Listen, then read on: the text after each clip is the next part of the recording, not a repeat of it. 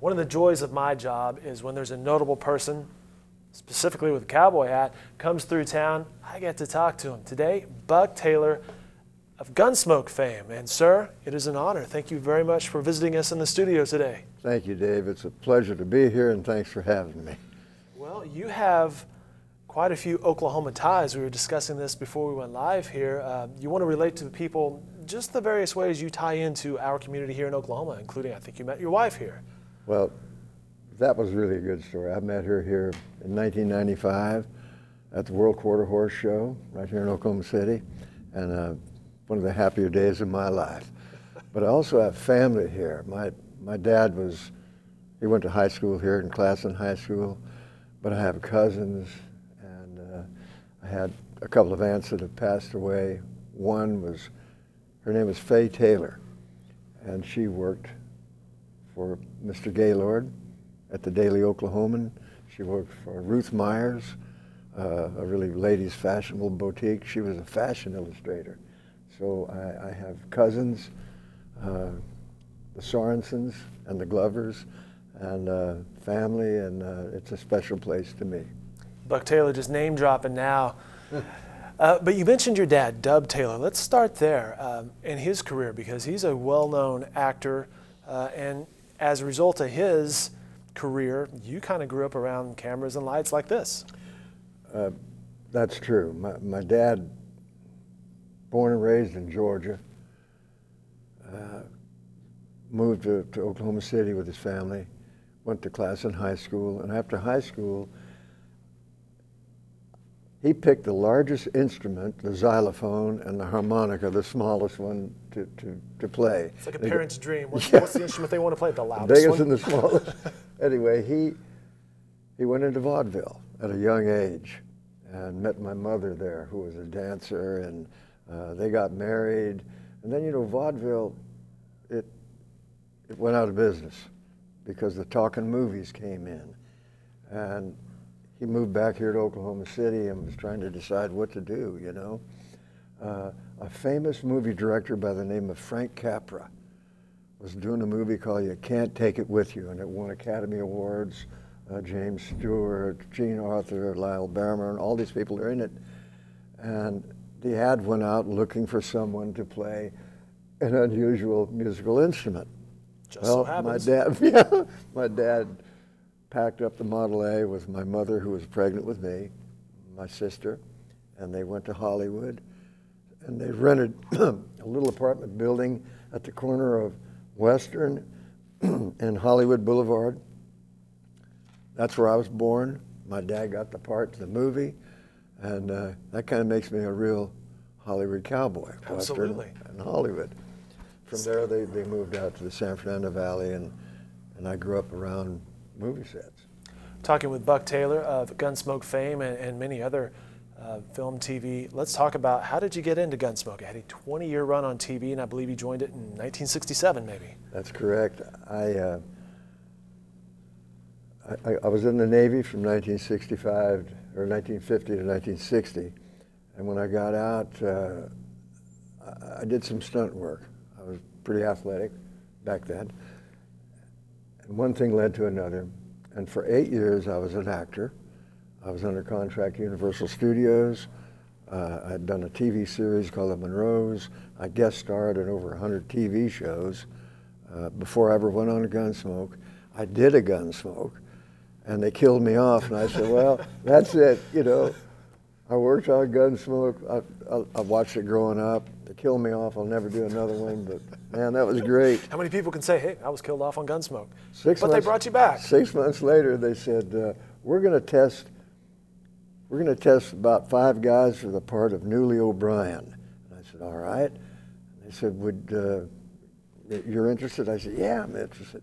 So my agents lined it up. And I was the very lucky one that got the part. And Gunsmoke, some of the best things in my life have happened because of Gunsmoke. Meeting my wife, you know, for one thing.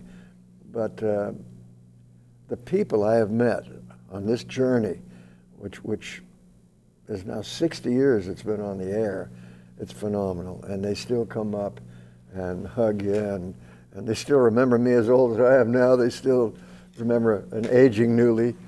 And it's a warm feeling that I can't explain. It's hard to explain. Gunsmoke was based in Dodge City. Yes. And that's one of the reasons that you're here, is to promote a casino in Dodge City, Boot Hill Casino. How'd you get tied up with these guys? Well, Boot Hill Casino and Resort chose me because of my association with Gunsmoke and Dodge City. I'd spent 8 years in Dodge City. Actually, I'd never been to Dodge City, but it was done in Hollywood. But the relationship was great. And they said, you know, what we're trying to do is, along with the city of Dodge City, is to make this legendary Wild West town better than ever. So I'm helping in that way as a spokesman to encourage people to come see this fantastic place. The things that went on in Dodge City don't even compare with what went on in television and in movies. History's great. We want you to come there, enjoy that, and be part of it. And this summer, we've got some really wild things going on there with the rodeo, for instance. We're going to have over 100 Longhorns going down Main Street, Front Street, Dodge City. And I think I'll be leading them down there, which I love to do. It's going to be great. Buck, have you ever been on a cattle drive? Yes, I have. How many people can say they've been on a cattle drive? How is it? Well, it's hard work. Actually, I ranch in Texas, and I have to move my cows around a lot every once in a while, so I've been on that. But I've also made a movie about a cattle drive called The Sackets. So I've been on screen and off screen on cattle drives, and Dodge City, you know, the Western Trail went right from Texas all the way up to Dodge City, right through Oklahoma here, and millions of head of cattle came up the Western Trail and the Chisholm Trail, and Dodge City is queen of cow towns. That's why you got to go there, and if you ever go there, you got to tell them Buck sent you. Then I can name drop. I know Buck Taylor. He mentioned the tours. Let me mention this real fast. From Penn Square Mall, a couple of these coming up, April 5th through the 7th, May 15th through the 17th, and then later this summer, June 13th through the 15th, leaving from Penn Square and coming back to Round Trip, I believe. And you can meet this gentleman today at Penn Square. I believe yes. The times are 11 a.m. to 6 p.m. 11 to 6 p.m. And bring your DVDs from Tombstone, Gettysburg, Rough Riders, Gunsmoke, and I'll be happy to sign them. I'm giving away free autographs with photographs. I have some artwork there also, and we're going to have a great time. So we're coming there to have fun. You know, you can dress like this or dress any way you want. Get your cowboy hat signed. Let me ask you a couple more questions. Yes, sir. Do you like the meet and greet, and what do people typically say when they see you? What stories do they bring up? What kind of a guy was Matt Dillon? And I tell him he was a great guy, and I'll give you I'll put it down in a nutshell. Matt Dillon, James Arness, won an award one time. John Wayne presented it to him.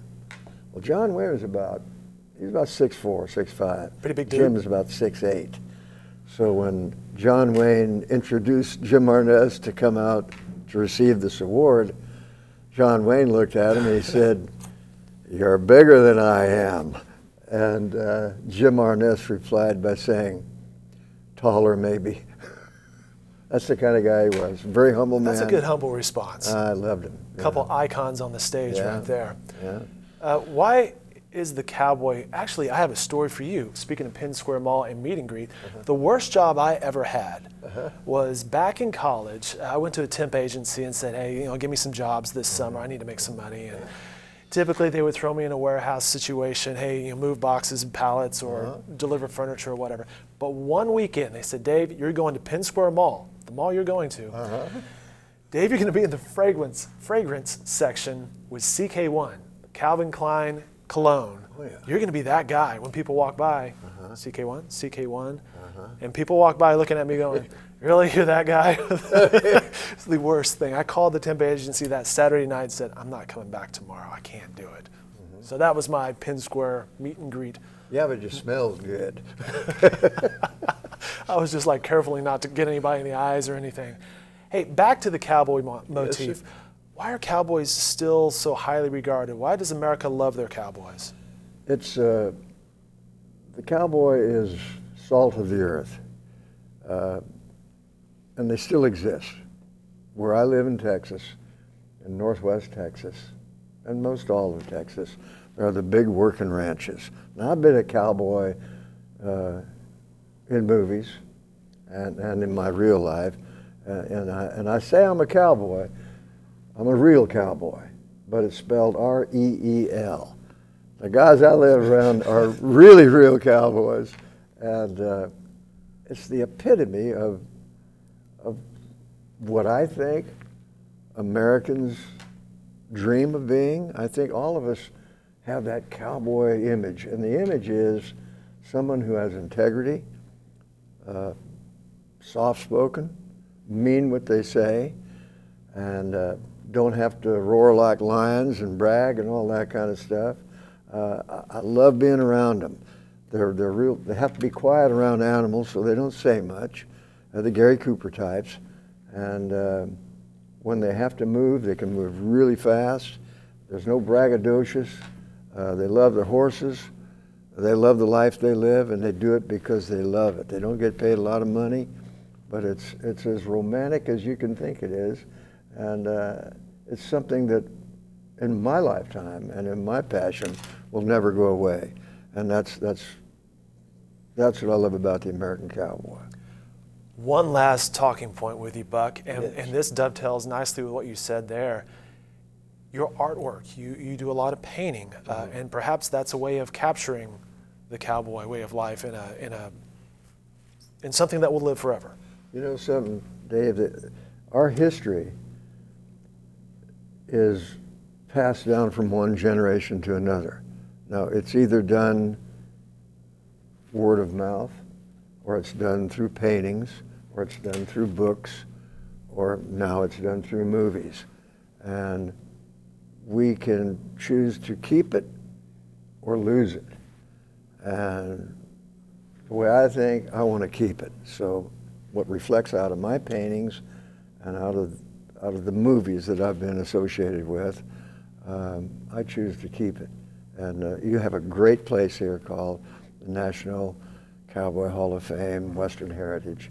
And I'm extremely proud that both my dad and I are honorees in that as Western performers.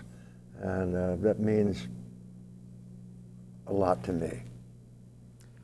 As he mentioned, in 1981, he was inducted as a trustee into the National Cowboy and Western Heritage Museum, and in 2006 awarded the Western Heritage Award.